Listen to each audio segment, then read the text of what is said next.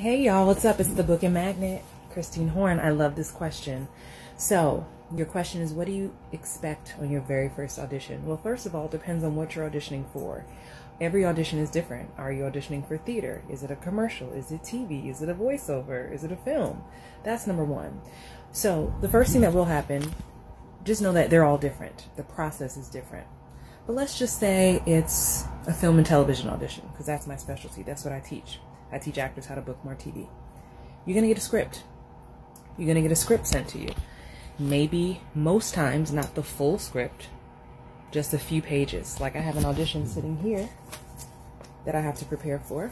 It's like 4 or 5 pages. And so you print the script and you start doing research on the project. You start memorizing your lines, you start building character, you start figuring out what you're going to wear. If it's a self-tape, you need to learn how to self-tape. If you need help with that, the link in my bio has lots of resources for you. And yeah, you may need to get a coach if you need coaching on that.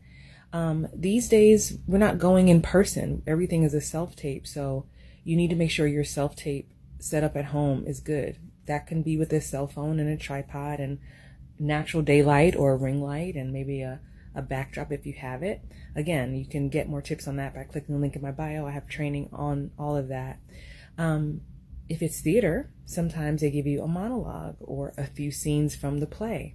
And if it were in person, if this were not COVID times, back in the day, it feels weird to say that, but back in the day, you would go in at your appointment time, you'd wait in the lobby, they call you in, you stand in the middle of the room or on the mark on the floor where they tell you to stand. They say whenever you're ready, someone in the room reads with you, reads opposite you, and you perform. And they say, thank you so much. And you go home and you wait, and maybe the phone rings, maybe it doesn't. In this business, no news is bad news. So you just have to really trust and know that you did a good job. And hopefully that is true. But more than anything, you want to just be prepared. You want to study as much as you can.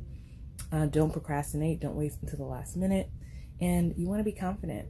And you can naturally get nervous in the beginning, but the more you do it, the more often it will feel like second nature and it'll be exciting. I always tell my students to turn nerves into excitement.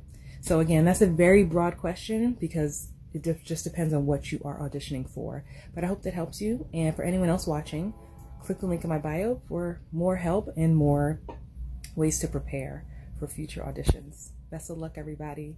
Don't stop dreaming. Bye.